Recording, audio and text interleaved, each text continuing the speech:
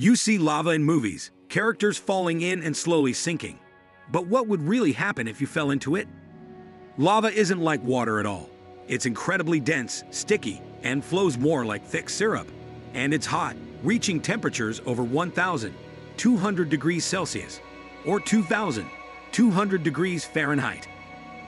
If you somehow managed to fall or jump in, you wouldn't sink, you'd land right on the surface. The instant you made contact, the intense heat would cause your body to ignite.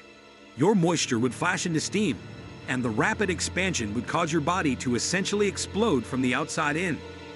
There's no slow descent, no drawn-out struggle, just a violent, fiery disintegration in mere seconds. In truth, the heat radiating from the lava would likely kill you before you even touched it. It's not the fall that gets you. It's the 2,200 degrees of molten rock waiting below. Like and follow for more science that burns through the myths.